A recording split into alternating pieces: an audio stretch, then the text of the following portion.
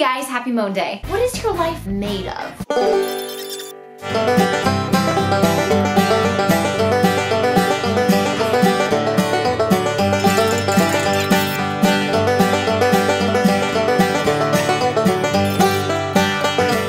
Does it make you happy? What if there was a recipe for a beautiful life? I think I discovered the secret recipe. It works for me anyway. So here we go. The recipe, or the building blocks, for a beautiful life. Here's mine. Faith, passions, family and friends, work, and goals. I have realized that if I don't have all of these things in my life, something is off. The order of them matters too. If I don't have my faith as a base, I'm a hot mess. And if I make my goals my absolute focus, then I lose out on the present. And no, we can't take out work, but we don't have to let it take precedence over everything. Here's the deal. If you dread the day ahead of you when you wake up, maybe something in your recipe is off. Maybe you need to figure out more ways to infuse your passions into your life. So what are your building blocks? And what order do they need to be in? And boom, there's your recipe for a beautiful life. Thanks for tuning in, and I'll see you next Mon-day. Go get him! Woo! Yes!